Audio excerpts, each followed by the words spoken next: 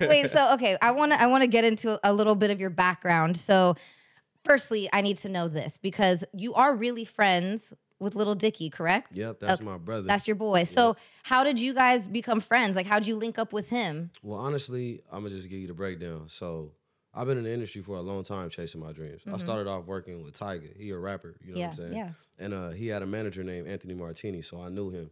And then when I stopped the whole Tyga thing, started working with him, Anthony Martini hit me up one day and was like, yo, I got this new Jewish rapper. He corny. He hasn't done a first concert yet, but all that energy you got, all that swag you got, I want you to go just give it to him. Just go link up with him and see what you think.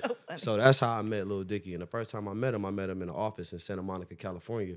I wiggled in there with a fake personal assistant. I wiggled it. Listen to this is some cold game right here. I had a fake cameraman, you know what I'm saying? Because I've been around real stars, you know, like all my life I've been around stars like Lil Wayne when I was young, you know, I've been around Tyga, Katy Perry, Travis McCoy, Fall Out Boy. So I just always knew what it takes to feel like and look like a star. So when I met Dicky, he didn't like me at first. He like, who the hell is this guy? Who he think he is? Like, how he got an assistant? Like, what is he doing? How is he saying what's up to all these people in the office? Because I've been in the industry already. And that's just how our friendship just started right there at that moment. Opposites attract. He white, on his saving that money, and me, I'm just trying to be a star, feel good, and make people hype all the time. So that's how we meshed. That's dope. That's cool, though, because I feel like there are a lot of people, especially in your position, who have maybe been around the industry already before you had met him, who like to be like gatekeepers or like to kind of be like, you know, like to kind of hold people back. And it already sounds to me like you made that connection and you just amplified each other. Yeah. Oh, yeah, we turned each other up for sure because, number one, we from different backgrounds. Yeah. Like, he taught me a bunch of things that I wouldn't even think about trying to do. Like, number one, be patient when you're working on your craft. You know what I'm saying? You don't always got to be working and putting stuff out all the time. You can really just sit back and be patient and, you know, let the work speak for itself and then create something else over time. But he taught me a lot, man. Patience, financial discipline, saving bread, all type of stuff. And then I showed him how to be hungry but not thirsty. You know what I'm saying? Like, exactly. Gotta There's have a the big gander. difference. And people don't, I talk about that all the time. It's like people don't understand the difference between hungry and thirsty. You know, some people are out there being thirsty, thinking that they're like, well, I'm just trying to make it. And it's like, no, but you're doing the most, you know? And there's a fine line. And you know what I think is funny? It's like your energy is a lot like it's my energy. Like you got to understand, like, let me just tell you a story, okay? I was working with some big people in the studio and some friends, and they were all going to see The Hangover. This is years ago, okay? Classic movie. They're like, Chanel, come with us. It was like Chris Brown, like Bow Wow. Like, it was like a bunch of people. They're like, we're all going to see The Hangover. Come with us. And I heard Snoop was going to be in the next studio over, and I had never met Snoop. Like, my name is Chanel West Coast. My old dog growing up, his name was Snoop. I was like, I got to meet Snoop. So I'm like, you guys go to the movies. I'm going to stay back. I'm going to kick it. Let me just tell you, long story short, I love Snoop. He's my homie. We're cool now. But long story short, I got a little too lit and I got into an argument with Snoop in the studio. Oh, wow. Which started because I was just trying to hype myself. But maybe in that moment, I think now that I look back, I might have been a little too thirsty. I thought I was being hungry, you know? Yeah. And that was a experience for me where I really learned how to navigate, you know? But it's funny though, because like I just came in with this crazy energy and that's how it started. I literally was like, man, that girl's whack. I was like, she's whack as fuck. I was like, you should rap on a song with me. And then Snoop got mad at me because he was like, how you gonna diss her? I'm on a song with her. He was like, now you're calling me whack. And I was like, no. You're Snoop Dogg. I was like, I'm not calling you whack. Like anything this girl does doesn't touch what you're doing, you know? Yeah.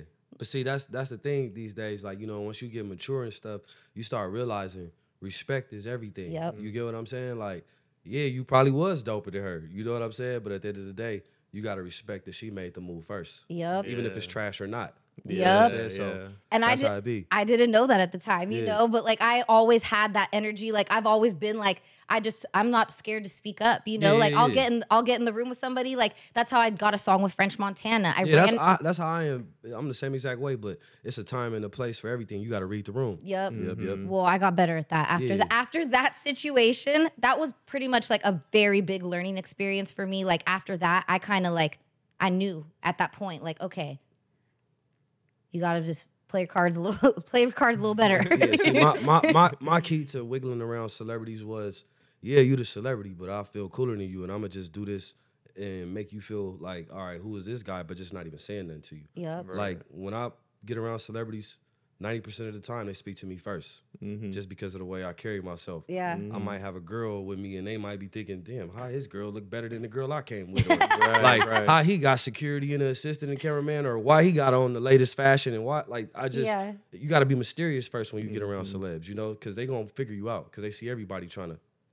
Oh, so he's giving game out right now. No. Yeah, I mean, it was. Yeah. I had to learn. You know, like I got thrust into. I've been working on music and hustling my way in the music game for a long time, but like, thank you. You got to give it up for that. Thank you. A lot of people quit. No, I don't quit, and I think people are starting to realize that. They're like, damn, this bitch does not stop. You know. Yeah, that's for real. But I started by doing music, and you know I was navigating my way through that, and then I ended up meeting Rob Dyrdek. I got on his show, and what's crazy is like in the first 2 weeks of filming for Fantasy Factory, he's like, okay, Ludacris is about to come in, and I'm gonna need you to rap to Ludacris when he comes in. I was like, wait, what? What? Just freestyle? Like, da-da-da. And so I got thrust into being around these really big celebrities, like really fast. And so that's why I think a situation like what happened with Snoop happened, because I was just like thrust into this shit so quick. Right. You know what I mean? Yeah, I was like, sure. I don't even know how to. Yeah, you've been out here 10 toes down. Yeah, like I was like, whoa, like this is like, you know, I just gotta be. I'm one of them, you know? Yeah. And, but I think that that's something that you're great at. Like, I love your energy and how you just, you know, even watching you on the show, which I know it's acting, but I know it's meant to portray like you guys in real life. You know what I mean? Yeah. And I just love how you have that energy and you just like. And then also back to what you were saying, remember too, like, you didn't do nothing wrong. Ain't nothing wrong with being confident. But sometimes it's just a time and a place for everything. Because my acting like you and having that confidence and like, man, that's how I got to be who I am today too. So yeah, it's just a time and a place. No, but he had a great point though, and we were talking about this on the last pod of just how you carry yourself and just having that like energy when you walk into a room still has value, even though we're in such a digital age nowadays. Like people can still recognize like star energy when it enters the room, even if they don't know who you are. Exactly. And I feel like that's how you can attract things to you. And I feel like that's like a real balance also of like, how do I go after things, but also how do I attract things? Because sometimes you need to attract it instead of going and getting it. Exactly, and that's what I love about Dave the most, Lil Dicky. He taught me like, bro, you don't always have to be chasing it. You can just go outside and walk your dog, you know, and just be a normal person, just breathe and take time to be re-inspired. And that really helped me because it's a constant battle every day when you're grinding every day trying to make it to the top, you know. Yeah, I was about to say, it sounds like I needed Dave as a friend myself because it took me a long time to like, you know, and I think it's just like when you come from nothing and you're really like, let's be honest, Dave, you know, he got a nice family, like you know what I mean? Man. Hey, like he had bar mitzvah money, like I'm like, you know. Then he got 100,000 from the fans Kickstarter. Hey, ain't no fans gave me nothing. No, but like I feel you though because I used to have this like every day, like I'd wake up like, what can I do today to get to that next level? Like I gotta get it, like almost stressing myself out, you know, and. I had to teach myself, like, same thing. Like, you know, I had a baby now. That chilled me out. Congrats to that. More life to you. Let's go. Congratulations. Thank you. That chilled me out a lot. And that made me realize, like, yo, like, there is more to life. And sometimes when you're not so obsessed over something, it kind of just comes to you. Yeah, you know what I mean?